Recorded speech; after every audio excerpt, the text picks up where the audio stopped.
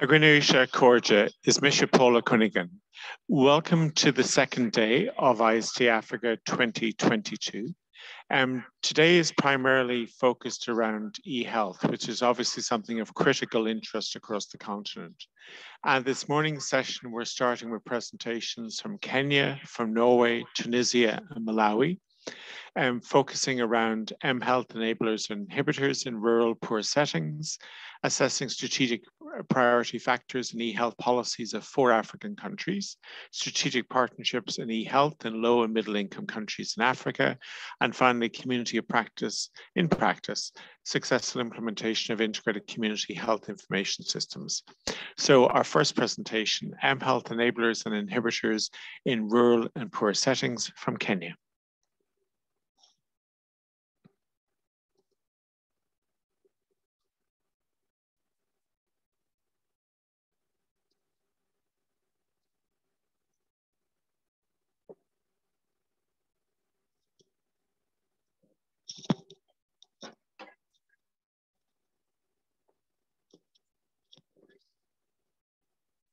You have to do the sound thing. I don't hear the sound.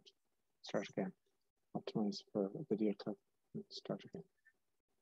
And James Njenga, both affiliated to the Department of Information Systems. Do you want to do the recording again?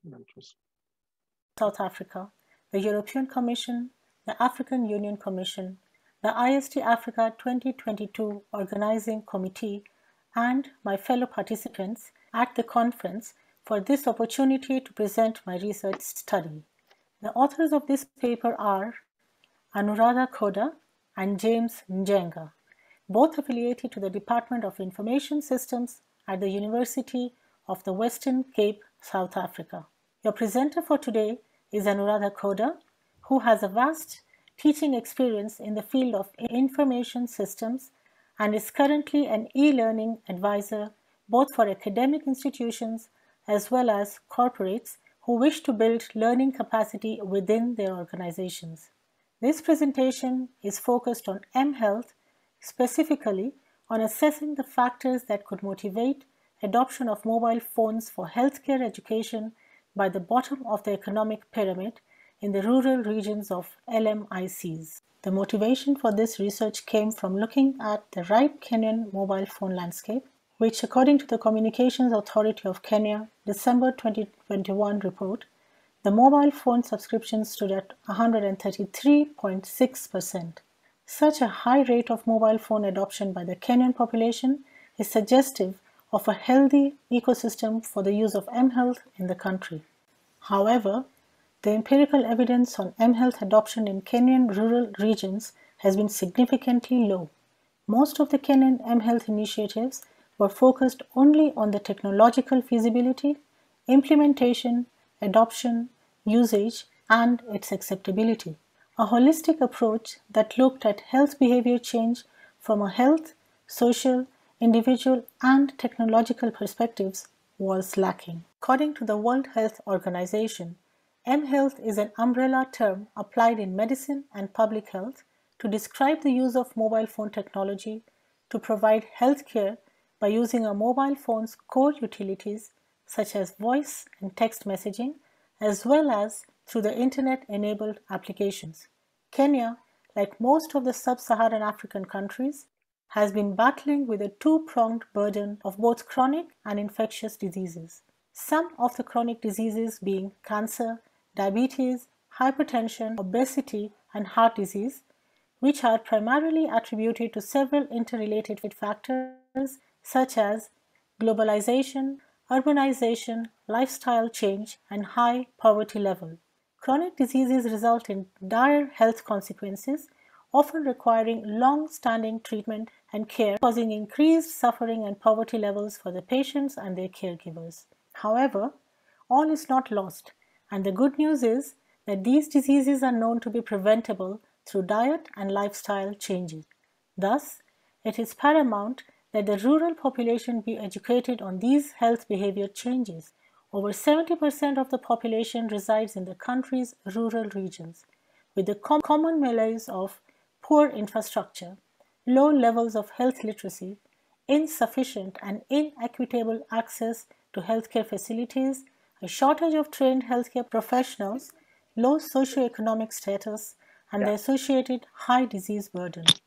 To disseminate healthcare information in these regions with a widespread rural population, mHealth has the potential to act as a complementary strategy for strengthening such inadequate healthcare systems. This slide presents the research objectives of this study, which were to review literature on the theories of technology adoption and health behavior change, to develop a theoretical framework with individual, social, health, and technology factors. Finally, to recommend a group of resultant factors that could influence mHealth adoption for chronic diseases, health literacy in rural Kenya. 9 theories and models from diverse behavioral change disciplines were assessed, namely social norms theory, social cognitive theory, theory of reasoned action, theory of planned behavior, diffusion of innovation theory, technology acceptance model, unified theory of acceptance and use of technology, health action process approach, and health belief model. An integrated multi-theory framework for mHealth use in education and awareness of chronic diseases in rural Kenya was developed after studying the building blocks of each and assessing their strengths and weaknesses. This slide provides a representation of the theoretical framework, the veracity of which was tested in the field. The main dependent variable in this framework was mobile phone adoption. It was being tested directly through the intention to use mobile phones. All the other independent variables were cumulatively measuring the intent to use mobile phones. The technological factors considered in this framework were perceived usefulness and use of mobile phones. Both these factors were conceived to affect the intention to use mobile phones. The health behavior factors extracted from the theories and models were perceived severity to and perceived susceptibility of chronic diseases. Both health behavior factors were believed to have an influence on the perception of the usefulness and the ease of use of mobile phones. Social influence from the peers and the significant others of the community was believed to affect both the perceived usefulness and the perceived ease of use of mobile phones, as well as the intention to use mobile phones. The individual factors that were to be measured were age and language literacy. Age was believed to have an influence on the perceived ease of use of mobile phones, whereas language literacy was conceptualized to have an influence on the perceived ease of use and the perceived usefulness of mobile phones, respectively. This slide presents the research approach that was followed in this paper. The study area was selected through a purposive sampling technique. The study was conducted in Homa Bay County in western Kenya. As per the Kenyan Ministry of Health, in 2020, Homa Bay was one of the 47 counties with the highest prevalence of HIV/AIDS. Close to 10% of its population was HIV/AIDS positive. AIDS is known to be a precursor to an increased risk of chronic diseases due to stimulation of inflammatory markers and adverse effects linked to the antiretroviral medicines of HIV/AIDS treatment. The risk of cervical cancer and cardiovascular disease among women living with HIV/AIDS is 5 times higher than those without it. The prevalence of other chronic diseases is also high in Homa Bay County. The exact study site was Nyatoto sublocation. Remoteness, vastness, very poor infrastructure, high poverty levels, and an acute lack of accessibility to healthcare facilities and health personnel. This made the study site a good representation of the intended rural poor region of Kenya. The study applied quantitative research methods. A survey questionnaire was developed using 5-scale Likert-type closed form of questions. This was purposed to allow minimal human error by the respondents as well as when transcribing the responses. The questionnaire was originally written in English. It underwent a pilot test by the health experts whose feedback gave rise to the first revision. This was then tested by a small group study site who suggested that the questionnaire should be translated in their local dialect, which is Dholuo. It was subsequently translated in Dholuo language. The questionnaire had a section dedicated to each of the independent variables mentioned in the earlier section. Each of the sections had 7 questions testing the veracity of the conceived influence on the dependent variable. The questionnaire was administered on a sample population initially calculated to be 11.5% of the total population of the study site, making it 239 participants. However, the actual data collection exercise gathered 315 responses. For data analysis purposes, analysis of moment structures, that is AMOS, for structural equation modeling, SEM, was used. The choice of SEM was made because it has been used in previous psychological studies to determine and to predict behavioral change among individuals. SEM has used to test a model against empirical data by simultaneously analyzing the observed and latent variables to find possible relationships and patterns among them. The following 2 slides present the primary results of this study. One of the main outcomes was that the intention to use mobile phones was found not to influence the actual mobile phone adoption for healthcare literacy. It was the perceived ease of use of mHealth technology that directly influenced the uptake of mobile phones. Perceived severity of and the susceptibility to chronic diseases led to the belief of mobile phone benefits or their perceived usefulness. Social influence impacted the user's belief towards mobile phones' ease of use. The language used for healthcare literacy through mobile phones was a significant predictor of their adoption through the influence on both their usefulness and the ease of use.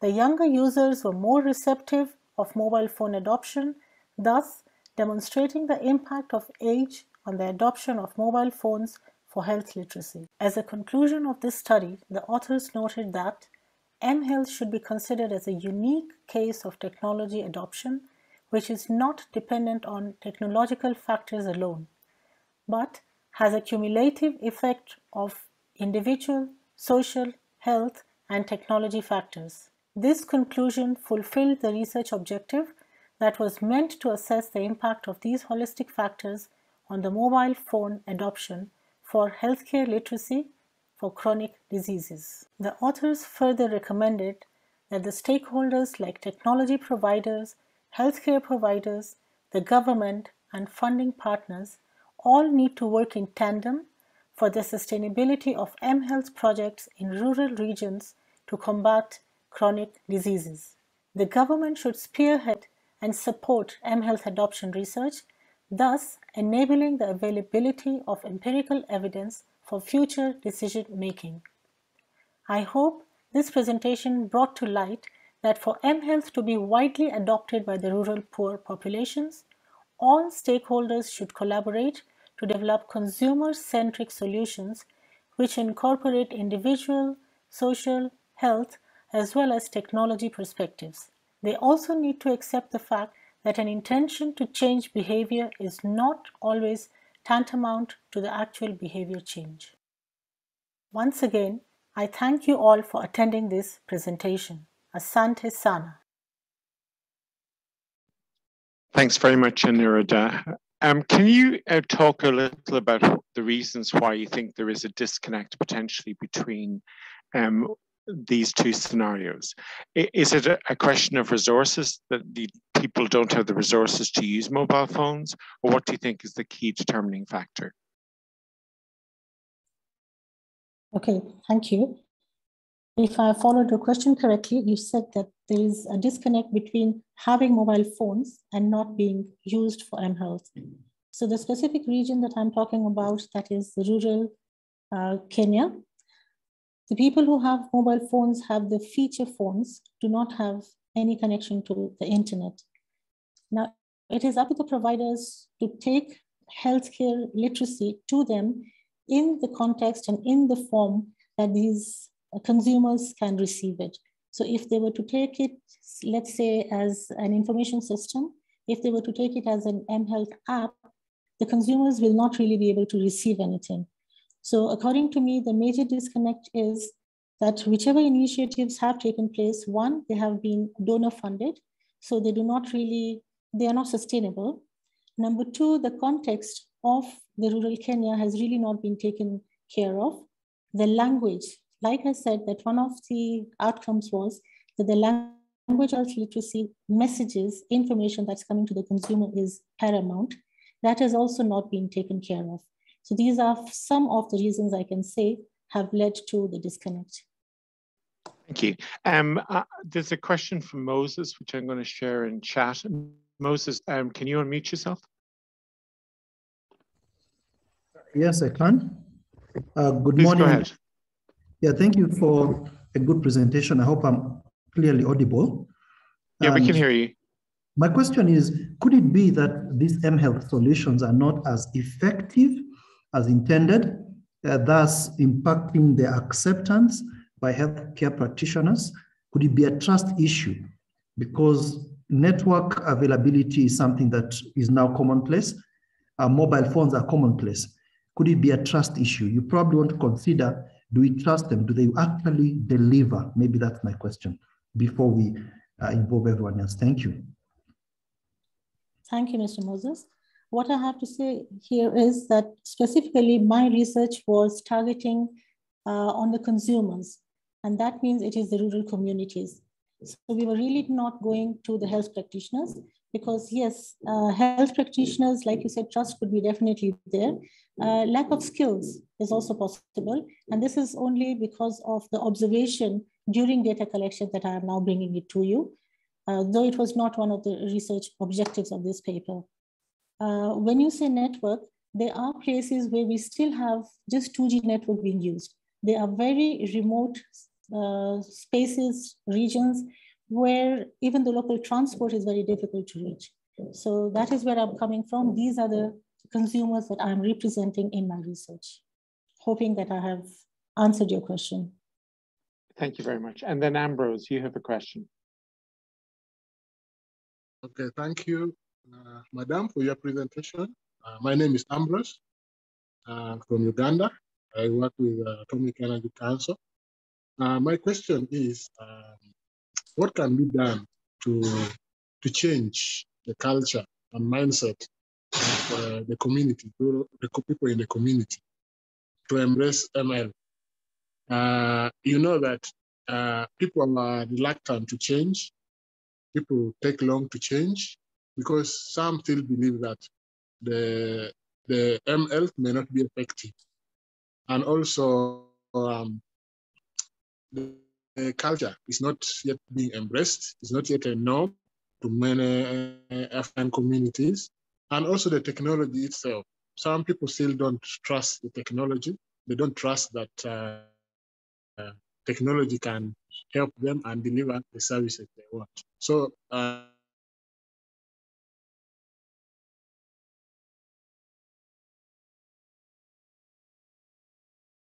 thank you so much. Thank you, Mr. Ambrose. To answer your question, yes, the culture mindset definitely adoption of mHealth. It is the African consumer, our consumer here. The providers of mHealth really do need to consider what is make them either adopt or reject. And in my case, in my observation, I have seen the social influence that is provided by the leaders. The peers could be the community leaders, could be the religious leaders, etc.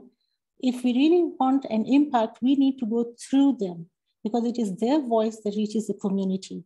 Secondly, it is the community health workers. The health personnel really don't reach up to the community level, but the go-betweens, the community health workers are there. So if they were trained, if the community leaders, if the religious leaders, if we could get a go-ahead by them, then I am sure the local wananchi or the local public in the rural areas would be able to adopt mHealth. That is my take for that. Thank you very much. Martin, you had a comment or a question. Yeah, it's a comment and a question as well. I'm sure you're able to hear me.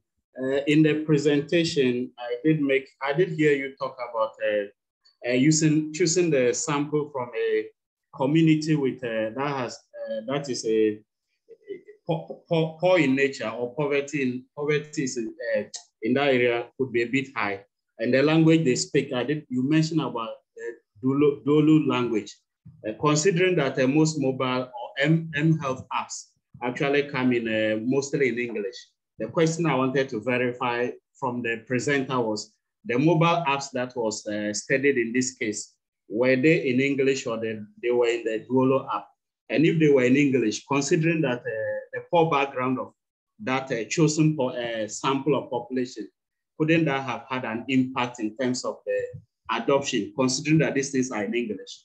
But if literacy rate there was a bit low, considering the background of that, probably that could have also been an effect. So maybe as part of the recommendations, if you could consider the possibility of mobile phone app developers, considering adding the possibility of language translation. So those who cannot maybe communicate in English, they could equally press on that translation button to still be able to use the mHealth, because if it's not in the language they're able to interact with it, then it could also be affecting it. Maybe if you could clarify that, what you used, was it in English, or the apps that you actually used in conducting this, or was it in the Dolo language? And if not, maybe if you could consider that your recommendation. Thank you, Mr. Moses. It's an absolutely valid point that you have raised.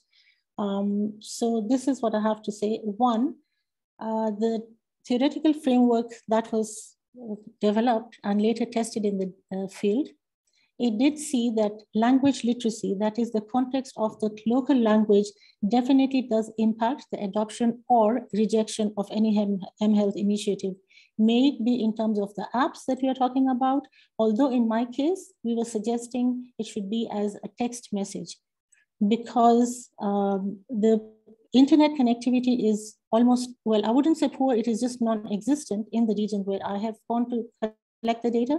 So we have suggested that it should be through SMS. When it is SMS, surely the translation is possible, and it really does need to, and this is what even the consumer has said, that they do need health literacy, but in the language and in the context of their existence there. So this is what I have. But if I missed out on something, kindly do raise it up, because you have a very valid point here. All right, thank you. And then just my last question. You spoke about, I saw age in the theoretical framework, but in your conclusion, I didn't see how that was maybe made use of in the population itself. What effect age actually had on the uptake of the health or mobile, or I think you spoke about text, the USSD or text that you used. Age, what impact age could, I don't know whether maybe you did it in your work, but they didn't put it in the presentation, or it was not taken care of at all. Okay, so yes, age was also a factor that was tested, and it was proved that age does matter. The younger generation adopts mobile phones or any other technology at a much easier and faster rate than the older population. And because of urbanization, most of the population living in these rural areas is the older population, because the younger ones have gone out of the remote areas to the towns and city centers to earn a living. So for the population of the rural areas, specifically from where we collected data, yes, age does matter. The older population takes much longer to receive and to adopt any technology. However, in our case, because it is mobile phone text, almost everybody there is very used to one, voice feature. Secondly, the SMS feature on the mobile. Mobile money is something which is very popular in our country, Kenya. So almost every individual in that population knows how to use a text message to send or receive M-Pesa, which is mobile money. By virtue of that, mobile text messages would be the right channel to take health literacy to this population. Thank you. Thank you very much. That was a very good discussion. Thank you very much, Anuradha.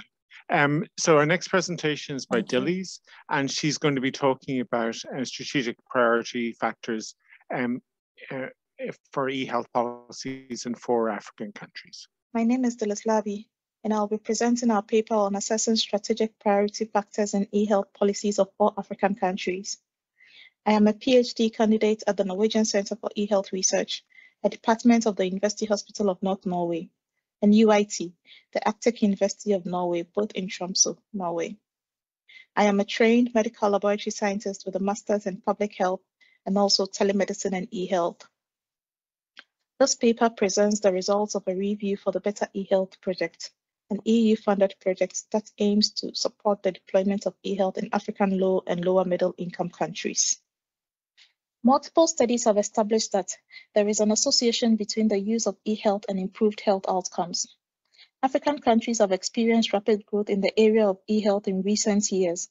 However, there appears to be a lack of governance in relation to eHealth systems in the low and lower middle income countries.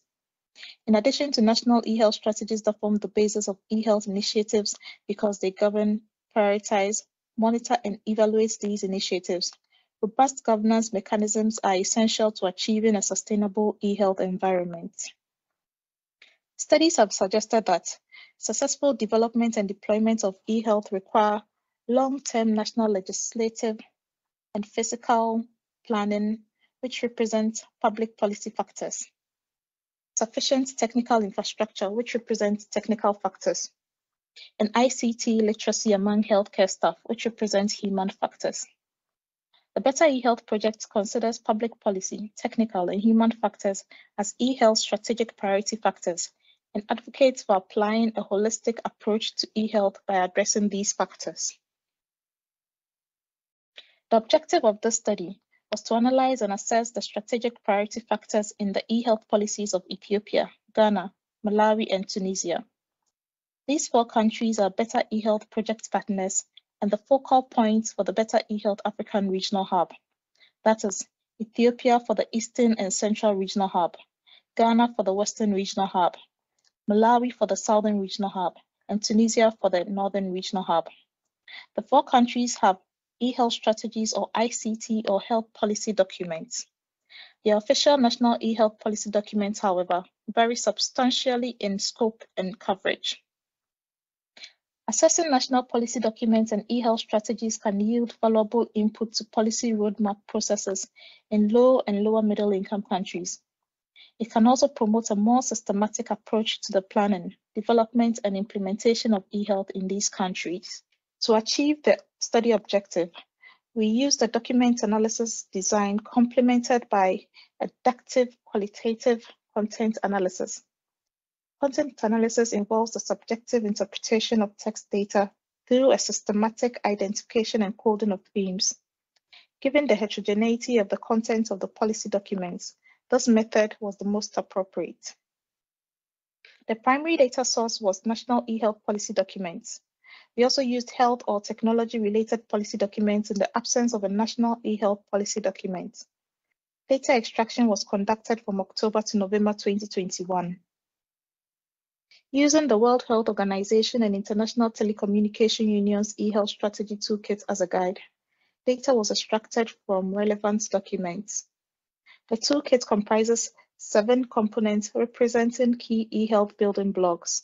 These are leadership and governance, strategy and investment, services and applications, infrastructure, standards and interoperability, legislation, policy and compliance, and workforce. The available documents did not have information on most of the questions under the 7 components, so we regrouped the data according to the 3 Better eHealth factors: public policy factors, technical factors, and human factors. We then summarized the findings from the documents for each of the 4 countries. Ethiopia, Ghana, and Malawi have official national eHealth policy documents, but the documents for Ethiopia and Ghana are outdated. Health or ICT policy documents were used in addition to these documents. Tunisia has no official national eHealth policy document, so health or ICT policy documents were used in the absence of an official eHealth policy document. The results are information available in these documents, even if they were outdated. With regards to the public policy factors, for all 4 countries, the Ministries of Health or departments in the ministry are responsible for health strategy and planning, and therefore they are responsible for eHealth. In Ethiopia, the Federal Ministry of Health has established the Warida Net system to ensure internet connectivity and eHealth services at both the regional and district, which is also known as Warida levels. The focus of eHealth policies are on improving standardization, establishing proper infrastructure, and building capacity among both management and healthcare workers. In Ghana, there is no coordinating body or framework for investments in eHealth infrastructure. The strategies and the policies focus on streamlining regulatory framework, capacity building, and improving health information technology infrastructure. In Malawi, policy strategies are to ensure availability of high-quality data, capacity building, and aligning investments and financing in eHealth. In Tunisia, critical policy areas include improving health information systems and electronic health records, data protection, and reducing the divide between rural and urban areas with regards to digital health access. With regards to the technical factors, for all 4 countries, the implemented eHealth systems are silos, that is, they are small-scaled isolated efforts. There is also a lack of interoperability between eHealth systems and subsystems. In Ethiopia, improved interoperability will be ensured through applications guidelines, unique identifiers, facility master lists, and a national health data dictionary. In Ghana, to improve interoperability and integration of data, a National Information Technology Agency has been appointed as part of the Ministry of Communication. The agency has developed an interoperability framework for this purpose. Additionally, increased systematic efforts are being made to ensure that health solutions comply with the national technical standards, policies, and regulations. In Malawi, alternative energy sources like the use of solar energy for vaccination refrigerators are being tested to supplement the power source for health systems due to constant and prolonged power interruptions. National ID cards that will be able to store health information in the future have been implemented for citizens aged 16 years and above.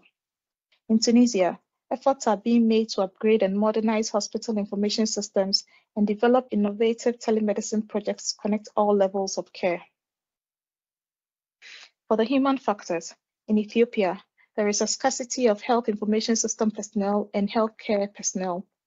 There exist, however, undergraduate and graduate programs in health informatics at universities and colleges. In Ghana, there is a lack of health staff with adequate skill sets in both eHealth and ICT. The only health sector program that focuses on ICT to some degree is a diploma program offered at the Rural Health Training School. In Malawi, there is a significant lack of competent staff with adequate skills in digital health systems.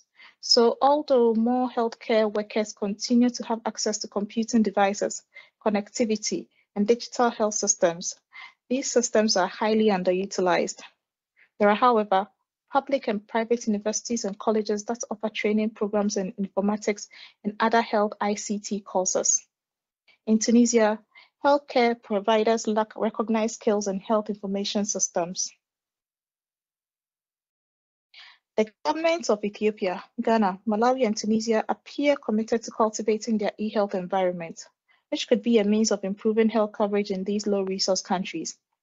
However, achieving a thriving eHealth environment requires more capacity building within the health sector, which was lacking in all 4 countries. To ensure that both foreign and domestic investments in eHealth are maximized, policies must be updated regularly to reflect a country's true eHealth status. eHealth governing bodies need to secure long-term funding for sustainability of eHealth initiatives. Digital registries can be created to summarize a country's eHealth initiatives and priority areas to create opportunities for strategic collaboration between the international community and low and lower middle income countries in terms of knowledge sharing and research in eHealth. In conclusion, addressing the public policy, technical, and human factors in national eHealth policy development will produce a more comprehensive policy to guide successful eHealth deployment in low-resource countries. In addition, involving a variety of stakeholders, including patients and healthcare professionals, in policy development will help produce a user-centric, country-specific, and effective eHealth policy. Thank you very much for your attention. For further information, please contact me by sending an email to dillys.larbi@ehealthresearch.no or to the Better eHealth Project, info@betterehealth.eu.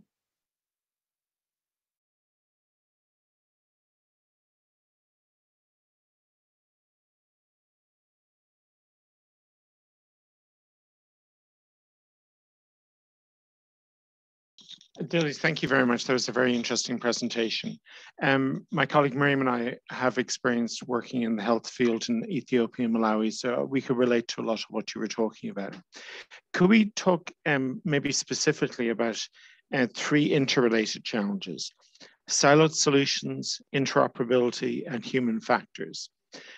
So presumably the siloed solutions is partly due to lack of coordination and also resource issues, but would you like to comment on any one of those three issues? Thank you. Thank you very much. So with the silos, it's, I guess, because there's no governing, the countries do not have governing structures for eHealth. Most of these projects just are individual projects, pilot studies that are taking place in the countries, and therefore they are not. They end up being individual or single projects that are not interconnected with the other systems in the countries. So in order to maybe prevent all of these silos, it would be best to have a governance structure for the for eHealth in each country, so that these structures determine how and what projects can be done in the countries, and make sure all the projects are kind of interrelated, and also there's some sort of interoperability in relation to the projects as well, so that systems being developed are connected to each other in some way in the eHealth environment. Thank you very much. I think one of the key tools to address some of these challenges are the eHealth working groups that many countries have set up. So in Uganda, for example, that's a very well-established model. Years ago, they had problems with unilaterally researchers turning up in Uganda doing eHealth projects, and then there was greater coordination with governmental bodies. And partly as a result of that, the Ministry of Health established an eHealth working group where all the different key stakeholders got together, and there was some sort of a filtering process by which analysis was done prior to a new intervention taking place. So while the circumstances in all countries is different, and therefore the paths that they need to follow may vary according to their circumstances, I think eHealth working groups and that kind of stakeholder engagement is critically important. Jay, you have a comment.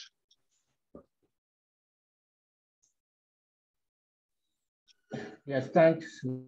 Thanks for the presentation. I think it was a good presentation. I think this issue of national policy on here is a common, because I think the case of Cameroon, we have so many eHealth solutions with the associates, the same solution, and they are all operating in silo.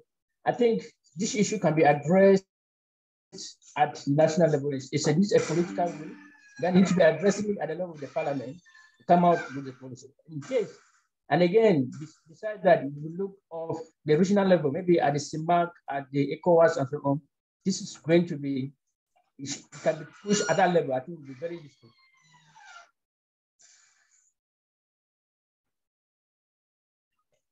Thank you for your suggestion. Yeah, I didn't really hear a question, but I think you were making a suggestion, contribution. Yes, thank you very much. And Moses, do you want to share your question? Yes, I can. Thank you very much for a very, very interesting presentation there on the issue of eHealth policies. And my question probably for further inquiry is how is the level of implementation or development of these policies correlated to health outcomes? For example, are we seeing in countries where eHealth policies are implemented, are we seeing lower incidences of certain diseases? Are we seeing better data collection, better view of the situation on the ground? What exactly are we seeing as a result of the policies either being in place or being implemented? If you've not looked at it, probably that would be a nice thing to do as a continuation to your study. Thank you. Yes, thank you very much, Moses. That was really not one of the objectives of the study. We were just reviewing the documents to see what the countries have done so far and what they intend to do at the time of the policy, the eHealth policy development. So thank you for your suggestion, and we would take that into consideration for the next study. And Felix, you're going to be the last comment.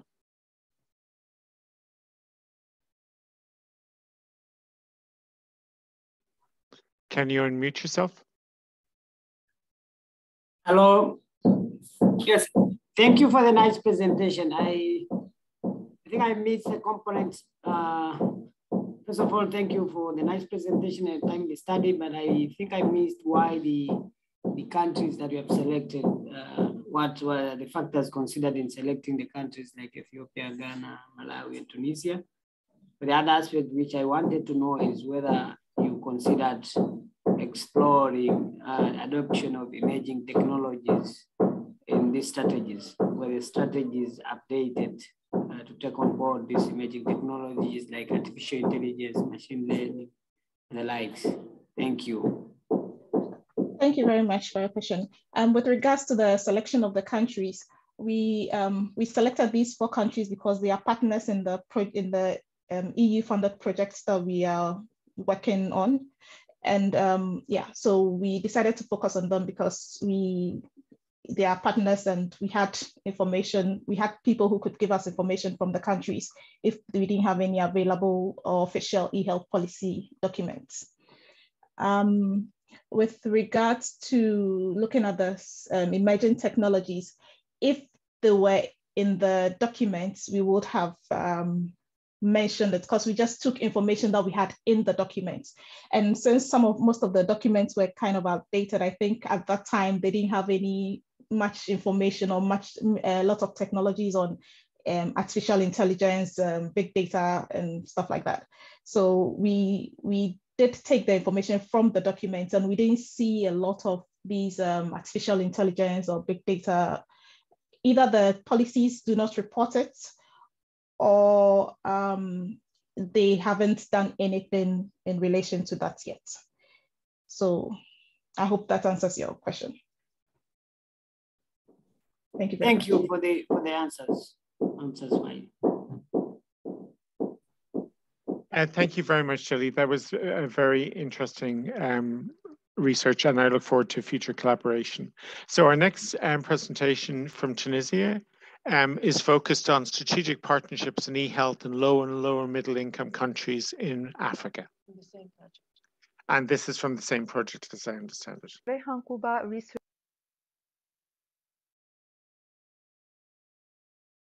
from the HealthTECH cluster Tunisia, which is a scientific association that promotes the use and exploitation of technologies in the health sector.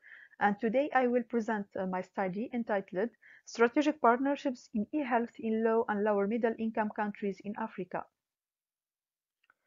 So the present study is designed under the Better eHealth project framework, which studies the human, technical, and political factors for better coordination and support of eHealth in low and lower middle countries in Africa. It is an RNI project funded by the European Commission under the Horizon 2020 framework and involves 6 European partners and 5 African partners. The main objective of the project is to contribute to a better health and more accessible and efficient care services in African countries by eHealth solutions deployment.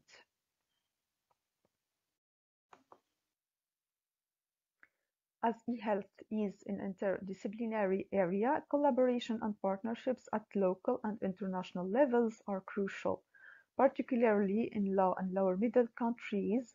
Partnerships with international funding bodies or corporate cooperation organizations can provide financial resources, technical expertise, and networking. For the purpose of this study, partnership refers to a group of organizations with a common interest that agree to work together towards a common goal. To make sure that partnerships create added value for the involved parties, it is important that they are formed strategically based on strategic objectives and working program. And the combination of the terms partnership and strategic introduces a question of priorities in the implementation of joint actions. Our study aims to first identify strategic partnerships in low and lower middle countries in Africa, and second, analyze their potential and lacking aspects to be improved in the Better eHealth project next activities. So in order to build the basis for cooperation and deployment of eHealth through the next project activities, the following methodology was designed. The first activity is to map existing partnerships, then contact with existing partnership to collect relevant information, and then the evaluation phase to select strategic ones. According to the Better eHealth project methodology, and in order to identify existing partnerships in low and lower middle countries in Africa, 4 regional hubs covering the different regions are established. Tunisia represents North Africa, Ghana represents East Africa, the Central Western Africa hub is based in Ethiopia, and the Southern Africa hub is based in Malawi. Data collection has been performed in the 4 participating countries to identify existing partnerships at the national and international levels. The procedure for this activity consisted in a desk web research including reports, press articles, and other GRI literature sources, like government documents and funding organizations' reports, to present partnerships' baseline characteristics like involved partners, duration of the partnership, its objective, and other information. The second phase of data collection consisted in making interviews and online forms with partners to seek criteria evaluation based on questions and guiding notes from the developed partnership assessment tool. A partnership assessment tool has been developed to evaluate the different aspects of partnerships and select strategic ones. In relation to the Better eHealth framework, the tool is tailored to measure key performance indicators of eHealth partnerships. The developed PAT comprises 4 main elements: evaluation criteria, guiding notes, assessment questions, and evaluation ranging from very low, which is equal to 1 point out of 5, to very high, which is equal to 5 points. 10 criteria were adopted to assess whether a partnership is successful or not. 1. Ownership. 2. Inclusive approach. 3. Clearly agreed responsibility and a strong commitment. 4. Sufficient and shared resources and exchange information. 5. Equity. 6. Good practice in management and transparency of decision making. 7. Clearly defined working program. 8. Good relationship and efficient communication. 9. Planned and leveraged external relations. And 10. Monitoring and evaluation. And 6 criteria to assess strategic partnerships. 1. Clearly formulated strategic objectives. 2. Sustainability. 3. Resilience. 4. Ability for growth. 5. Support of innovation. And 6. Support of exchanging best practices. Finally, the partnership is considered strategic if its total score is equal to or greater than 3.5 out of 5. Following data collection, 15 partnerships have been identified. Their assessment resulted in 11 strategic ones, distributed as follows: 3 partnerships from Ethiopia, 3 from Ghana, 3 from Malawi, and 2 from Tunisia. Among the evaluated strategic criteria of partnerships, ET1 from Ethiopia, support of innovation has been assigned the least score, that is equal to 3 out of 5. For partnership ET2, resilience and ability for growth is evaluated the lowest with a score equal to 3.5. Finally, within partnership ET3, ability for growth has achieved the least score, which is equal to 3. In Ghana, all the strategic criteria of partnerships GH1 and GH3 involving international organizations have achieved a score equal or superior to 4. For partnership GH2 involving national actors, all the evaluated strategic criteria achieved a score equal or superior to 4, except for sustainability that was assigned a grade equal to 3.25. In Malawi, support of innovation has been rated as low, followed by sustainability with a grade equal to 2.5 for partnership MW1. For partnership MW2, sustainability has been assessed the lowest with a grade equal to 3, while for partnership MW3, all the strategic criteria achieved a high score except for sustainability that was assigned a low score equal to 2.5. For partnership TN1 in Tunisia, among the different criteria, sustainability and ability for growth had achieved the lowest grade. Partnership TN2 has achieved a score equal to 3.44, which is close to the predefined threshold, and thus can be considered as a strategic partnership if certain aspects will be enhanced, in particular sustainability, that again was assessed the lowest. Based on the performed evaluation in the 4 African countries, sustainability had the lowest score for 5 partnerships, which represents 45% of partnerships. Ability for growth had the lowest score for 3 partnerships, i.e. 25% of partnerships, followed by support of innovation that has been rated the lowest for 2 partnerships that represent 18%. Results analysis shows that almost all the strategic partnerships involve international funding organization. It can be the WHO, a development cooperation body like the European Union, the FDA, the GIZ, or KOFIH, or an academic institution like University of Oslo or University of Southeastern Norway. Contrary-wise, only partnership GH2 from Ghana represents a national partnership that is funded by the Ghana Ministry of Health amongst all identified strategic partnerships. It is also noticed that no African partnership was identified.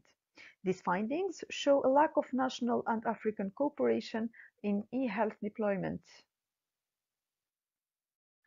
Findings analysis shows that certain aspects, mainly sustainability, ability for growth, and support of innovation, have to be enhanced to guarantee the impact of partnerships after the ending of its actions.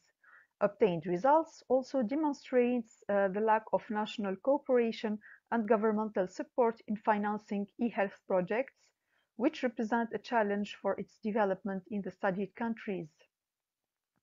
Based on the findings, it is recommended that policymakers increase their support by creating funding mechanisms and revising the regulatory framework to support partnership sustainability. It is also recommended that existing partnerships plan their long-term objectives and strategy and boost innovation activities to guarantee their ability for growth. In the upcoming Better eHealth project activities, strategic partners, along with other key actors in eHealth, will be involved to prepare a strategic policy roadmap for eHealth development. That's all, and thank you for your attention. Thanks, Rayhane. How important a factor do you think it is that there's fragmentation of funding, which also explains why there's such a siloed and low coordination approach to eHealth interventions at national levels in Africa, let alone at a Pan-African level? Thanks. Good morning, everyone, and thank you for this opportunity. So as our results show, like there's lack of national and governmental support for strategic or even any kind of existing partnership in eHealth. And this is considered as an inhibiting factor to the development of the eHealth corporations and partnerships at the national or African level. So the studied partnerships or the existing partnerships depend strongly on the international financing and funding, which hinder the sustainability of the impact of those partnerships, like the results shows. So sustainability and ability for growth are the main two criteria that were the least evaluated. Yeah, thank you. I mean, I think realistically, the best way of trying to encourage African partnerships is to fund cross-border interventions. In other words, I think the days of doing a siloed approach where you do something in one country, it may be easier, it may be lower risk, but in terms of impact, I think there are significant deficits. Thank you very much for your contribution. So our next presentation is from Chipo, Malawi, who's going to talk about communities of practice.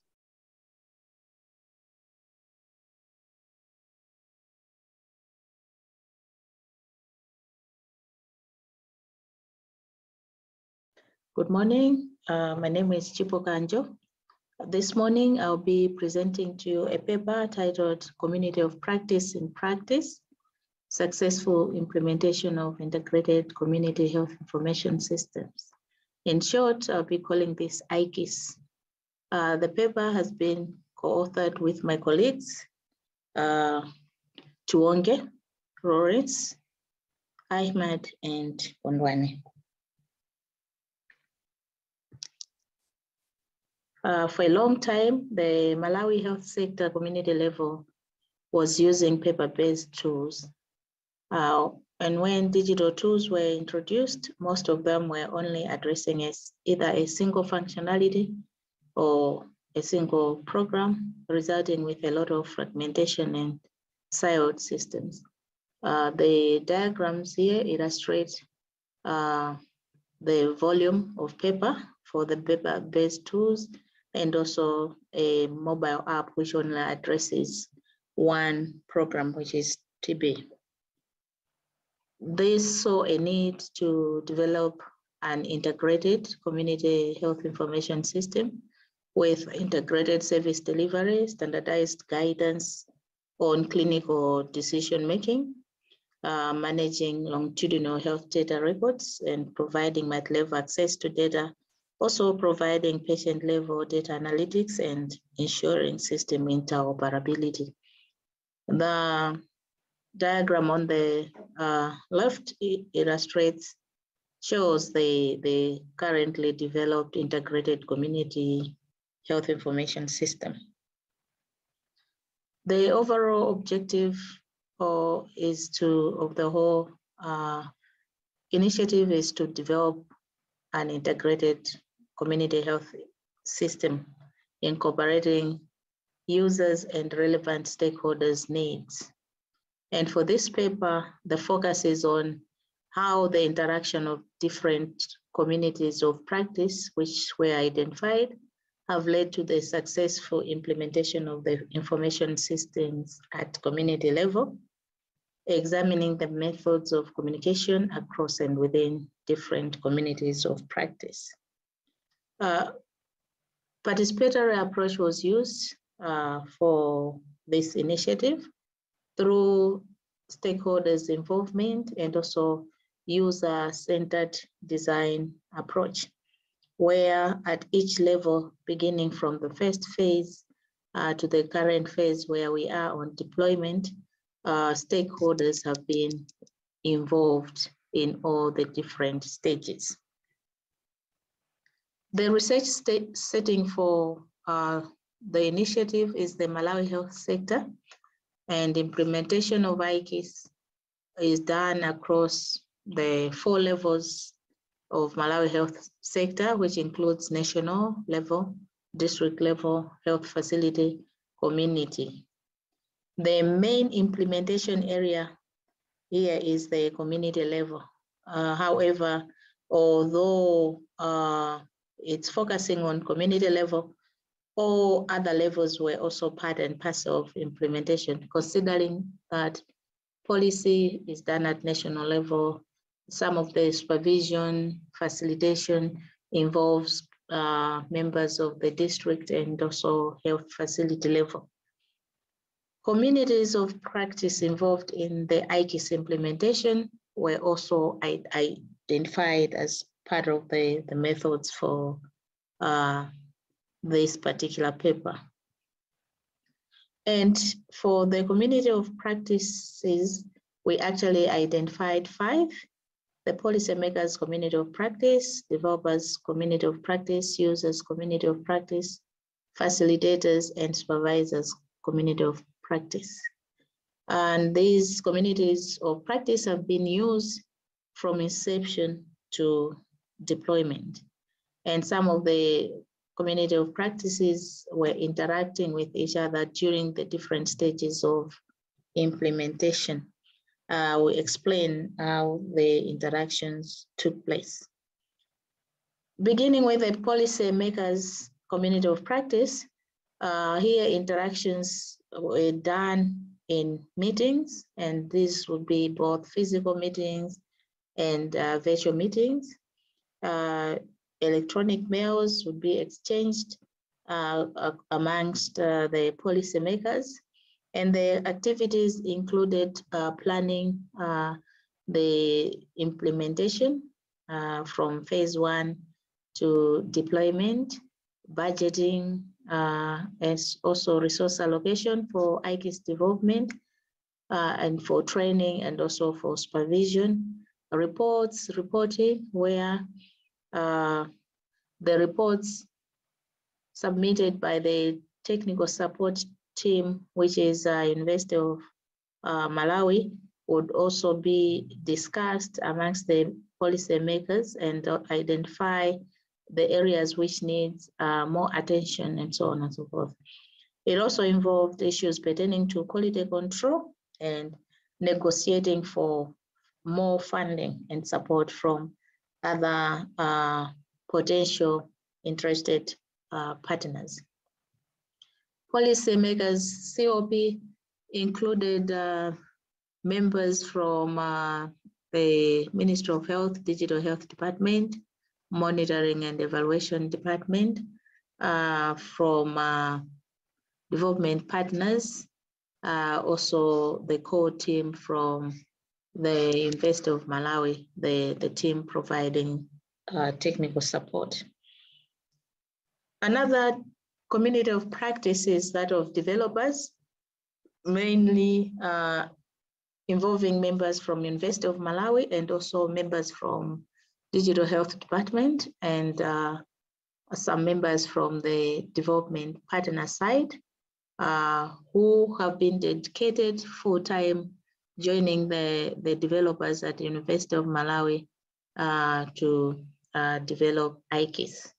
And developers in their community of practice interact through live development DHIS2 instance. And here we have 3 instances: a development instance, which is used for raw development. And once this has been, has taken shape, it's moved into a test instance, which is used for pre-testing. Following that, once the pre-test it passes, then it's moved into a pilot instance, which is used for deployment. And in this COP, a plethora of online tools are used for group support, interaction, and task allocation. And these tools include Google Sheets and Google Meets. Interactions are also done in meetings and WhatsApp groups. And an example here in the background is a WhatsApp communication where one of the developers is informing the rest of the team that the development instance has the latest database from test instance. And also they have activities which include task allocation to members of development team, and also sharing tips on how to rectify errors, amongst other things. Another COP is that of users. Here, interactions are done at health facility level, in the field, WhatsApp groups, and also they have activities which include sharing notes. If one learns about new things, they share tips, they share issues which they may have encountered, in case others may have answers to those challenges. And if they come across some workarounds, they also share that through the WhatsApp groups. They also interact when it comes to reporting, just comparing notes to ensure that what is being reported is what is supposed to, in the right format, the way it's supposed to be reported. Facilitators, COP, here interactions are done in debriefing sessions, before and after trainings have been conducted. They also interact in meetings, both physical and virtual, where they would plan, and they would have sessions for developing training materials, do some resource allocation for community register and IGIS training, and also issues pertaining to reporting. This group also does a lot of communication, interaction through emails and WhatsApp groups. The last COP is that of supervisors, where again interactions are done in briefing sessions, meetings, both physical and virtual, electronic mails, with activities including planning of the supervision, where to supervise, the checklist, what they should look out for, and also they interact through field sessions where they visit community health workers in action as they visit the different household reports, and also through monitoring and evaluation activities. I mentioned earlier that there is interrelations between COPs. You find that policymakers and facilitators COP would interact mostly because of commonalities in the members of these different COPs, and also largely because issues pertaining to funding of facilitation involves policymakers. So there would be a lot of interactions across or between the different COPs. Similarly, developers and facilitators COP interact a lot. Almost all the developers who constitute part of the facilitation team, because this enables rectification of issues, bugs, as facilitation is taking place and the users are trying to practice on how to use the IKIS app. Facilitators and supervisors also interact a lot, because most of the facilitators would also form the supervision team. We also have interaction between supervisors and users of communities of practice, because the cases whereby both the user and the supervisors would form part of the trainees, where the facilitators would facilitate to both of them. And then it gets to a point where there is some separation, where another team, another set has to be trained further as supervisors. So there is a lot of interacting between and across the different communities of practice involved in IKIS development. In conclusion, the interactions across COP ensure that efforts are not duplicated. And this promotes cost effectiveness and is quite beneficial.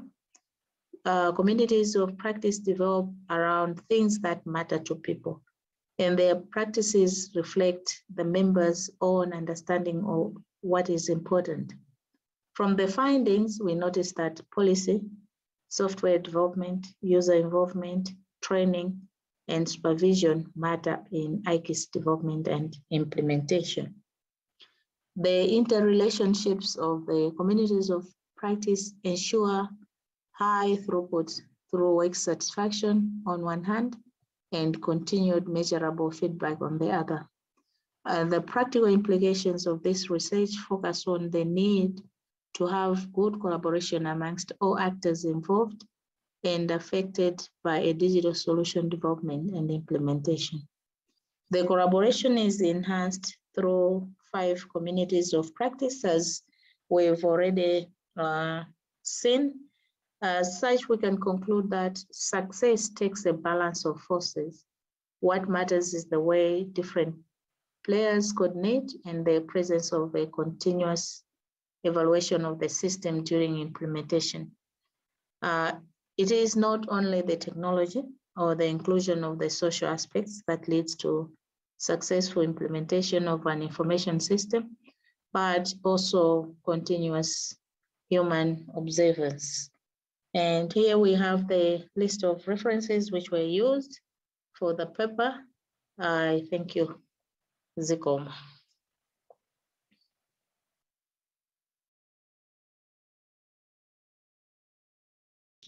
Thanks, Chipo. That's a very interesting presentation.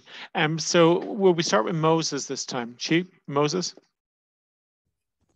Yeah, Chipo, thank you for your presentation on the issue of communities of practice. I am one who is particularly struggling to develop one, but do you have examples of success, like a tangible example that has succeeded and a few lessons for the rest of us? If time allows, I'll appreciate it. Thank you. Yeah, thank you so much, Moses. There are quite a number of examples looking at the different communities of practice, particularly where interaction across the different communities of practice is involved. Currently, actually, we are implementing the IKIS system in one of the districts. The district where we did the first pilot, it was noted that it's not always good for the co-development team to be out there facilitating. So that led to the interaction across facilitators, supervisors, and users team, where the main development team had to train the district team as trainers, and the district team is the one now moving around in the health facilities, ensuring that everybody is really well versed with the system and doing the right thing. Another success is where instead of just narrowing down the development team to those of us providing technical support, it's been extended to have a community of practice, a nationwide community of practice, where members from University of Malawi, members from DHD, members from CIMED, members from the development partners, not all of them, but they give us some technical people who can also form part of the developers community of practice. And continuously, we have different communities of practice which are quite active, exchanging notes all the time, so that whatever issue is noted at one place, immediately it's broadcasted across all the participating members, mostly via the WhatsApp group. So I could say those are some of the examples, and because of this, it tends to be quite a good model, both in terms of the user buy-in, and also in terms of resource allocation, because different people are interacting continuously, and being able to know where, instead of having duplicated efforts. Thank you. Thanks, Chipo. Martin and then Ernest.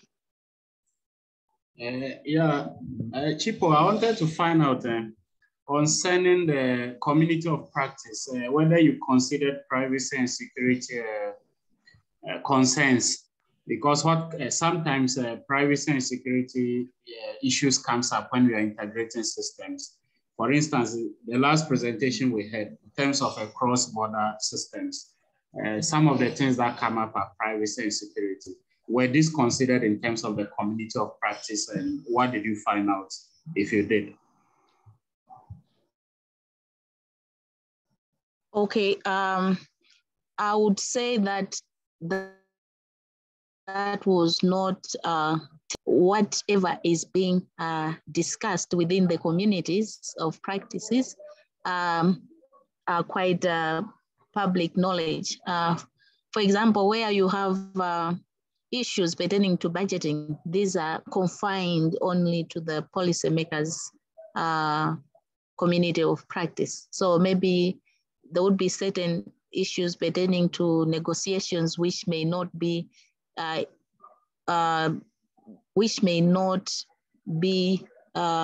required to be passed on to developers or facilitators or supervisors.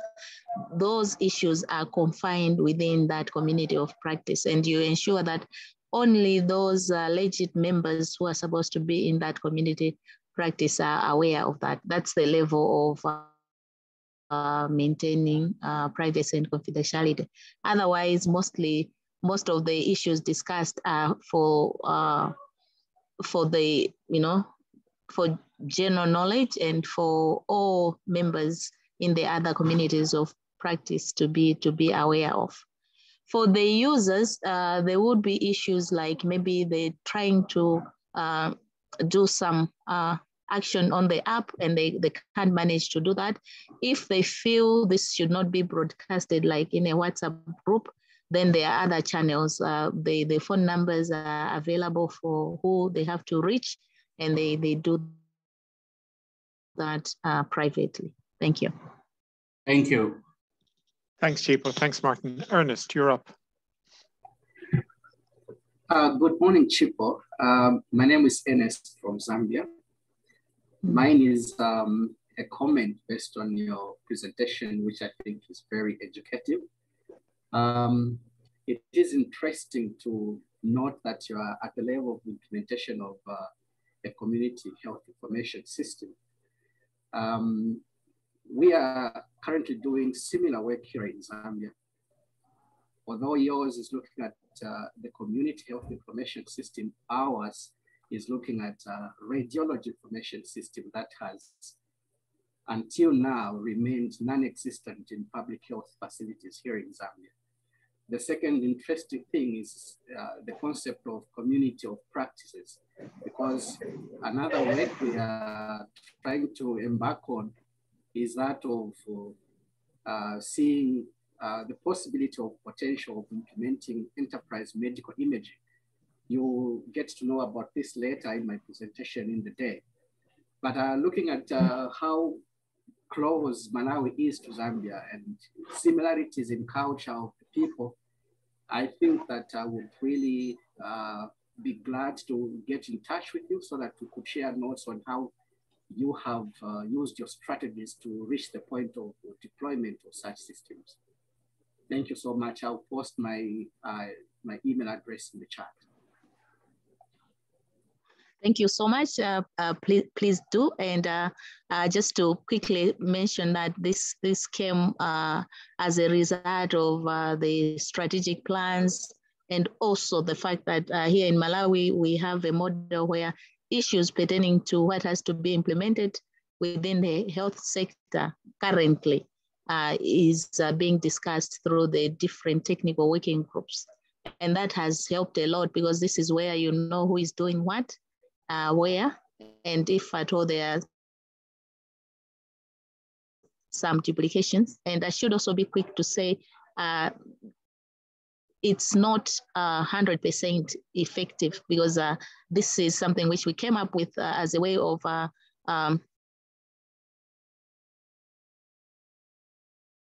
cleaning or sanitizing somewhat used to exist, leading to a lot of fragmentation and actually linked from what happened at the other levels, particularly lots and lots of EMRs fragmenting, addressing just a single functionality.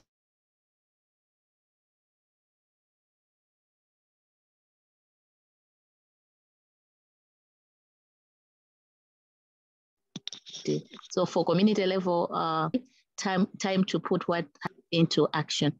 Thank you. And thanks, Chipo. Yes, please do send your contact, Ernest. That will be really good. Right, so Ambrose, you have a comment. Okay, thank you. Thank you, the presenter. Thank you, the moderator. And thank you for the wonderful presentation you have made so far. My question is in regards to acceptance of the system. In your own experience, how was the community acceptance of the system? Did you face some challenges in regards to how people perceive the system? Because sometimes this system comes and people may not buy it. People may think that the system or the technology has come to replace them, or they will lose their jobs. So in your experience, did people take it positively or negatively? And in your experience, how was the system? Did people find it user-friendly? Because sometimes these systems come and they are good, but they are not user-friendly, and people may not use them easily, leading to low acceptance. Thank you so much. Thank you so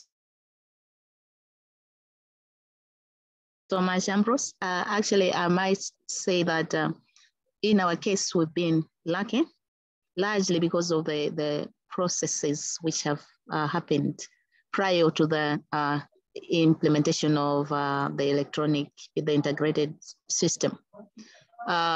Prior to this, the community health section of the Ministry of Health embarked on a project where they integrated all the different functionalities of a community health worker in Malawi manually.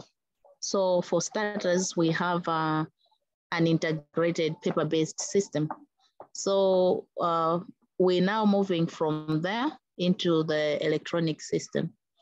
So for the HSAs, the community health workers, in terms of processes, nothing has changed.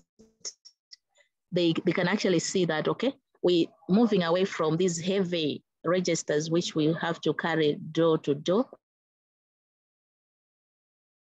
on a daily basis, to something which is lighter, and they don't have to rub with rubbers, whatever mistakes they've made. They can also have a good repository of longitudinal data. So already they see a number of advantages.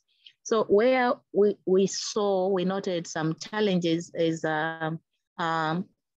technically when you're capturing the data for household, there's need to have a household head, and at the same time include the household head as a person in the person register. So this is one area where the users would always say, why do we have to repeat?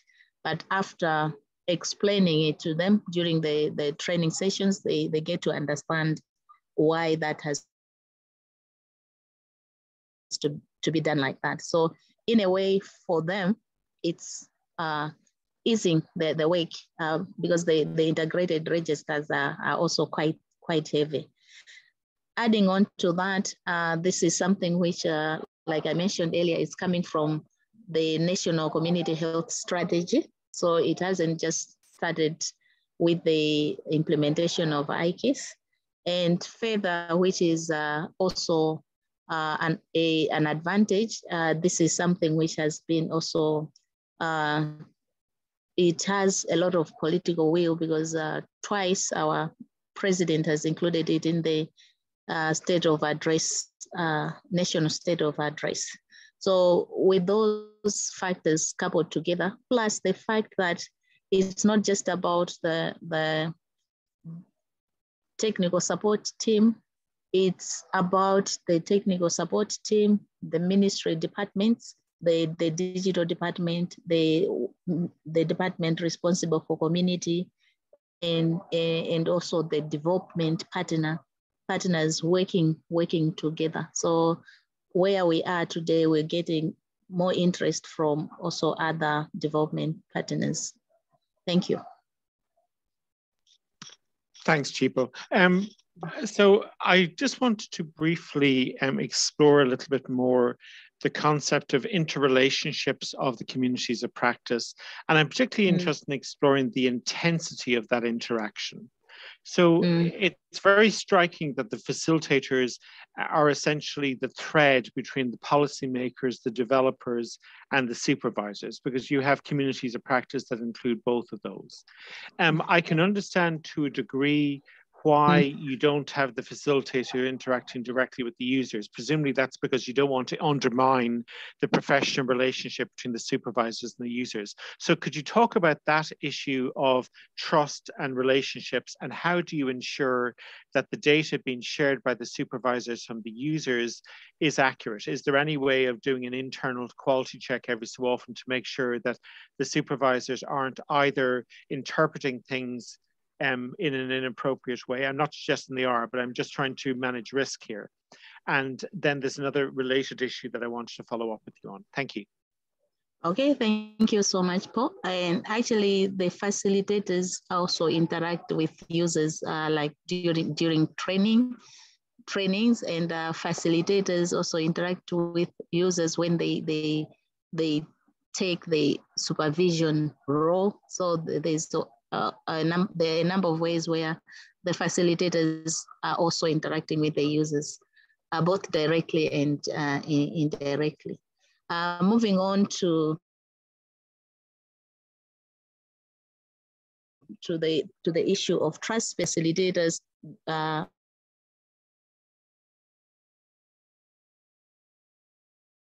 also part of the policy situation where within the UNIMA team, 3 of the members also form part of the policy team. So in this case, 3 members from the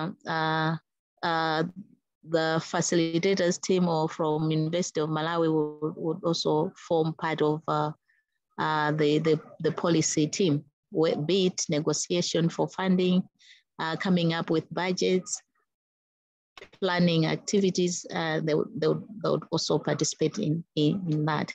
So, and that's independent of the rest of the activities.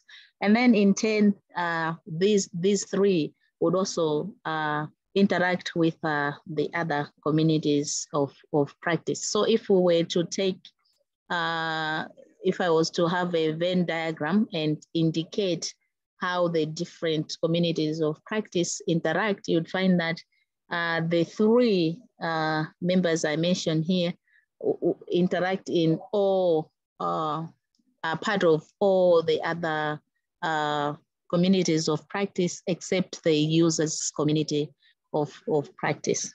And those are like the ones having a central or overlapping presence in all the different communities of practice. And when we get to facilitators, you also find that the facilitators would play a role whereby not only would they train the supervisors and let them go, they would train them and then supervise the supervisors until a point where the supervisors are confident enough to do it alone. That's the processes which are being used currently. So they would be supervising, and it gets to a time where the members of the facilitation team would also visit both the supervisors and the users to ensure that things are moving on correctly. And some of this monitoring would be done electronically by cross-checking what would have been captured into the system. Thank you. Thanks, Chipo. So in other words, the University of Malawi is that thread that goes through all of them. So then the other related issue that I wanted you to briefly explore for us is intensity of interaction, because presumably there's been lessons learned over the last number of years in terms of an optimal level of intensity, or maybe where there should be more intensity at different stages of a new process or something like that. So can you talk us through how you optimized the level of intensity of the activities of the different COPs so that you're not overloading people, particularly at the user end, but at the same time you're consulting with them enough and they're having that stimulation? Yeah, in terms of the intensity is done when we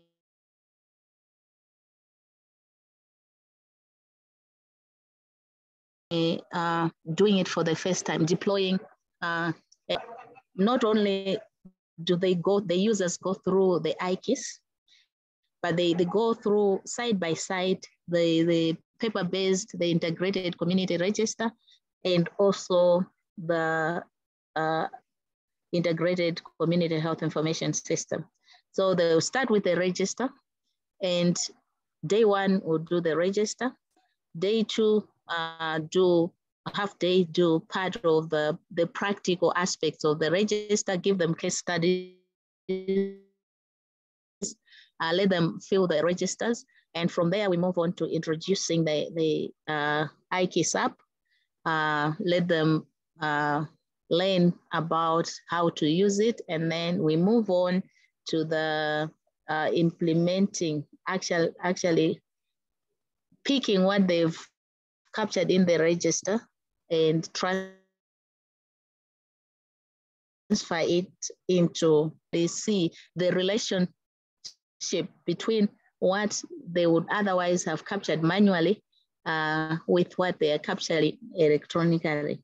And following that, because this is using case studies, we move on to the field.